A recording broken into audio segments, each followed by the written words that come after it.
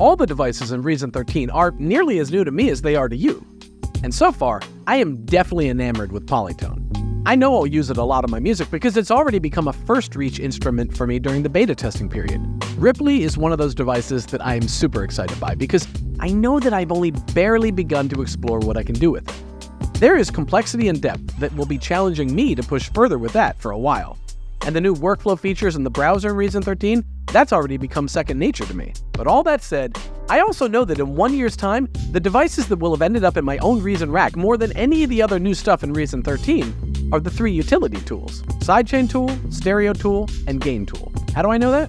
Because I'm constantly doing those 3 things in my production and my mixing. I'm constantly getting that pumping sidechain sound. I'm constantly widening my stereo field. And I am constantly boosting or attenuating the volume of my combinators on my mastering insert chain to help me control the gain. So today, I want to get you as stoked as I am to have access to these devices by showing you what they do. And here's the good news.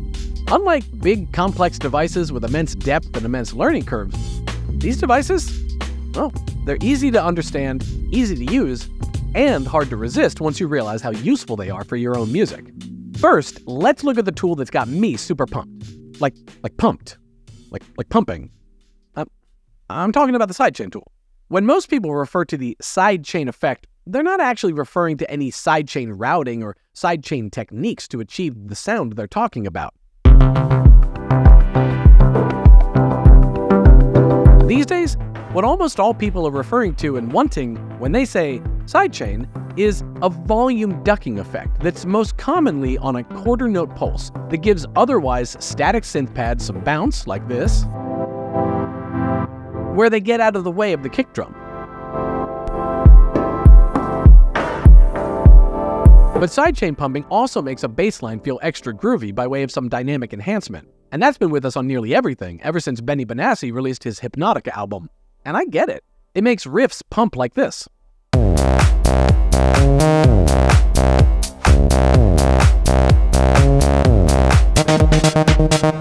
And if those are the type of effects you're wanting too, either on pads or synth lines, then Sidechain Tool makes this process a plug-and-play one-step process.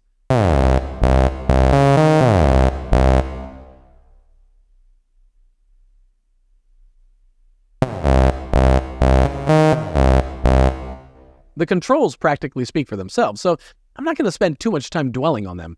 You see the volume ducking curve front and center, but usually the first decision you want to make is how much ducking is occurring, so I can dial in the amount here.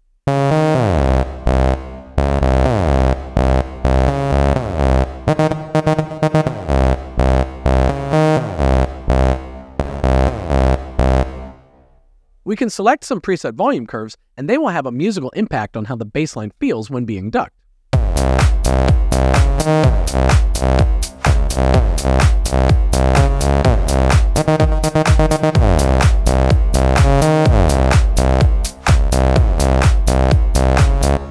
But we can also grab the handles and start designing our own curve, including the attack, the hold, release, as well as the curve slope for the attack and the release. And those same controls can be accessed here in knob form. We can then take this whole curve and slide it forward or backward on the beat as well. The most common rate for this pulsing type of effect is every quarter note, which is why it's the default setting. But you could speed up or slow it down if you'd like as well. At 1/8 note, the bass line gets a different feel. And automating between 1/4 or 1/8 and faster at different times in a song like this might be a cool variation.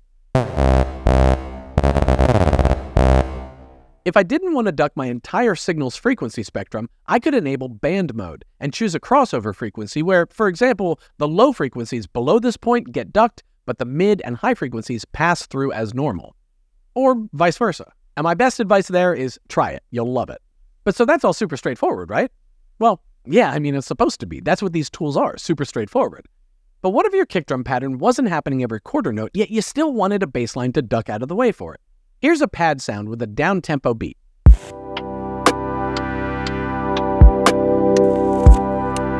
If I wanted to give this kick drum its own sonic space, I can bring in a sidechain tool under my pad, I'll reset it, and I'll change it from auto pump to trigger.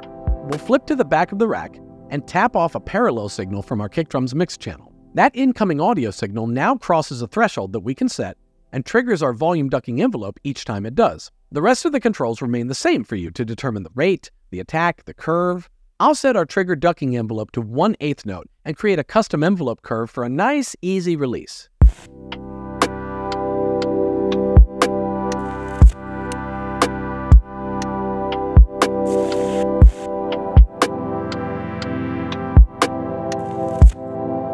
Now our pad interacts in a way that gives the kick its own space in the mix and sets us up nicely to layer more production on top without completely burying the kick drum. If, instead of an audio trigger, we wanted to trigger our ducking envelope via a MIDI signal, we could switch from audio to MIDI, create a track with our sidechain tool in the sequencer, and now any note I play on my keyboard will act as the trigger. In this mode, I usually slide the curve forward just a bit, increase the rate, and adjust the ducking curves to create a type of gating vibe, and even fluttering effects that I can play with.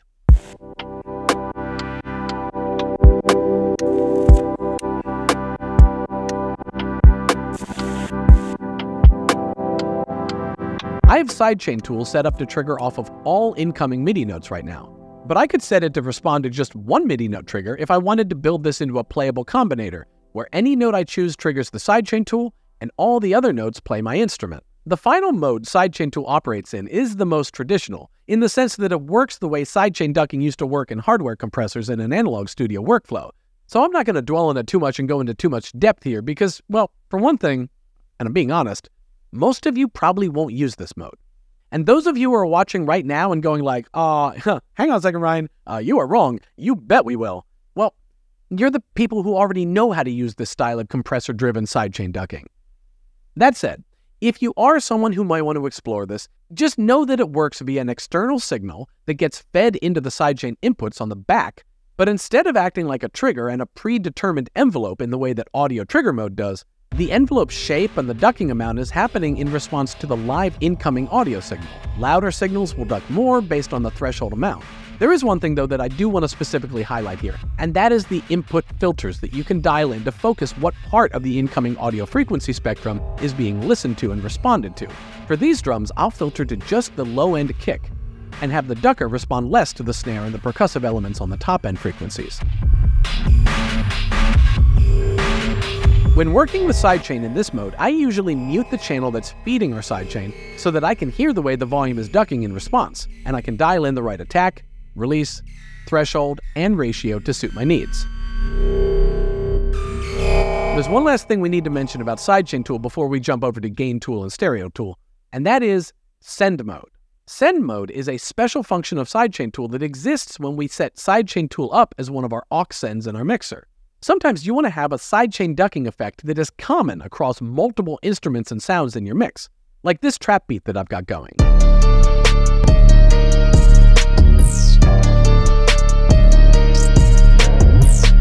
I've got drums, a couple of 808s, and a couple layers of piano samples that give us a vibe. I'd like all of these elements to be sidechained off the kick drum, so I'll create a sidechain tool as one of my aux sends in the mixer, and I'll activate Send Mode. That is a very important step for this process, activating Send Mode. On the back of the rack, I'll send a parallel out from my kick drum's mix channel to the sidechain input of Sidechain Tool, and I'll set up Sidechain Tool in audio trigger mode. Now I can just dial in the amount of ducking I want on each channel by sending it out to Sidechain Tool more or less.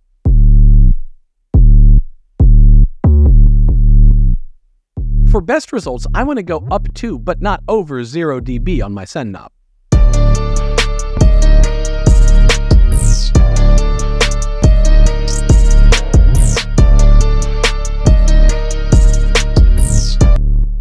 But okay, that is Sidechain Tool. Let's talk about Gain Tool now.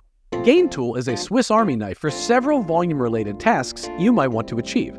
The first and foremost, it turns up or down the gain of your signal, helping you keep a handle on your volume levels in multi-device signal chains. Next up, it has a pan control, as well as a style of stereo enhancement that was a common technique on analog studio consoles. It's a different technique than the Stereo Tool uses, which we'll come to in a moment. On the right-hand side, you've got buttons to do useful stuff like mute the signal, invert the phase of the left or right channel, swap the left and right channels, and sum them to mono. We can also switch from controlling the width and pan to instead using Gain Tool in dual pan mode. Or for my friends in the UK, dual pan mode? You guys say that weird. But But dual pan mode gives you separate pan controls for your left and right channels, which means you can choose exactly how your stereo image is panned via discrete left-right channel positioning. We're going to hold off on discussing the third position of this switch called router mode, and even skip over Gain Tool's mix mode for right now to discuss crossfade mode. The big feature of crossfade mode is, well, just that, the crossfader. We could use that like a DJ mixer and run 2 different drum breaks through Gain Tool on the backside, and then crossfade between them for a classic beat juggling type of effect.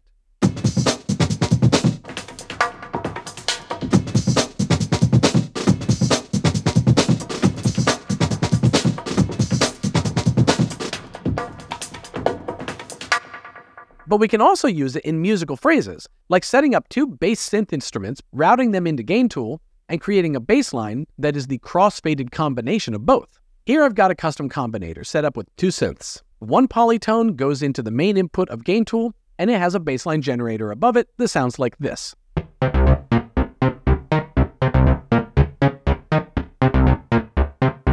While the other complex 1 synth goes into the aux input on Gain Tool, and it has a different bass line that sounds like this.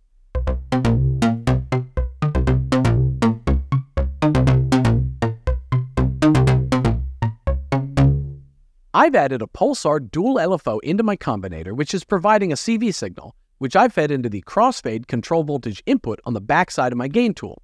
And on the front side, we can see how that is wiggling our crossfader back and forth between our 2 polytones.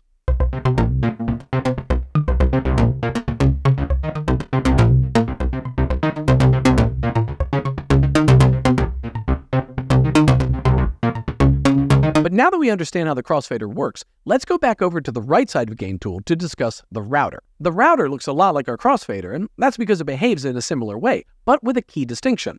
Crossfade mode lets you choose between 2 different input signal paths. This output fader lets you choose between 2 different output signal paths, meaning we can send our audio different directions based on how this fader is set. For example, I've added a couple of effects to my bassline, a Ripley space delay, and a phaser from Sweeper. I've also added another Gain Tool device that is set up in the middle position called Mix Mode, which gives me a basic 2-channel mixer. The main output of my first Gain Tool carries my bassline audio to the main input of my 2-channel mixer.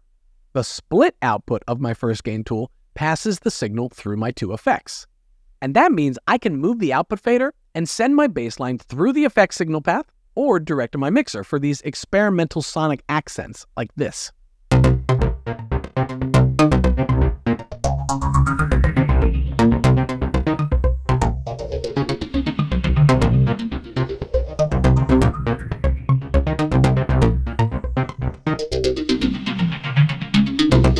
And actually, you're already hearing the third of Reason 13's new utility tools in this example. Stereo Tool is one of my favorites of the whole package of Reason 13 devices, and it's the most unassuming little simple device. It does one thing super well. It makes mono sounds into wide stereo. In this bassline combinator we've been working with, I've already got a stereo tool in the signal path. Listen to the widening impact it has when I turn it on and off, and our bassline jumps back and forth between mono and stereo.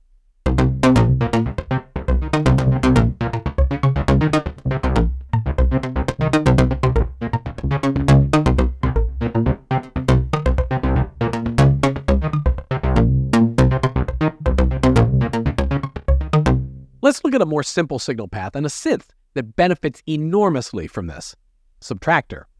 Because Subtractor is a monophonic synthesizer. So if we drag a stereo tool underneath of it, we can fabricate a whole stereo signal from its mono output. I just dial up how much width I want. Usually, I want a lot.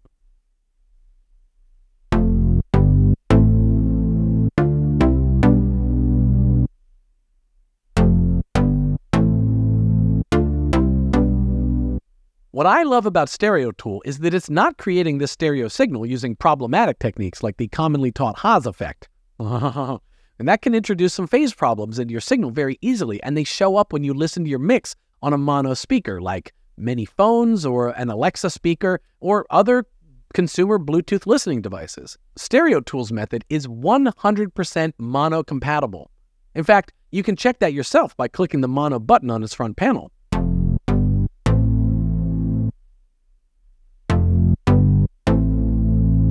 You'll hear that our chords just sound like we pressed bypass. But it's not bypassed. it's just summed back to mono in a way that shows no phase artifacts, which is exactly what you want, so kudos to Stereo Tool for that one.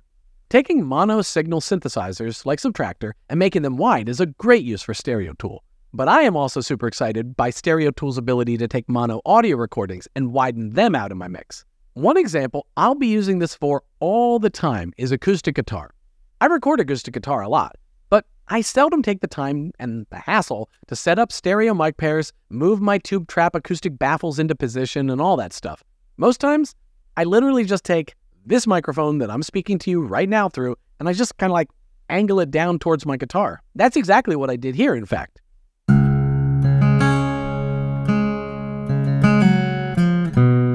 And it sounds fine, but if I add Stereo Tool to this recording, suddenly my quick and dirty recording of convenience takes on the stereo width and, well, thus the polish, as if I spent a couple hours recording it in the proper stereo way.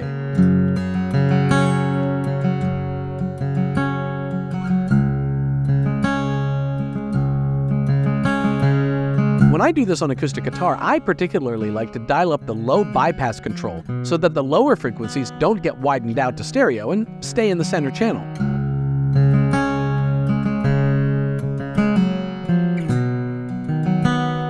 And this is actually the most realistic to stereo mic techniques, where the low frequencies tend to reach both mics in the stereo pair more evenly than the higher frequencies. Stereo Tool's wizardry is based on a series of comb filters behind the scenes, and because of that, we have the ability to adjust those comb filter bands. It's something to be aware of and, adjust to taste.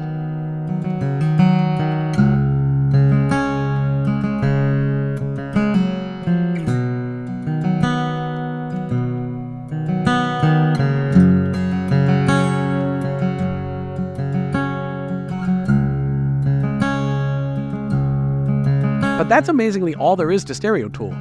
And yet, I love it so much.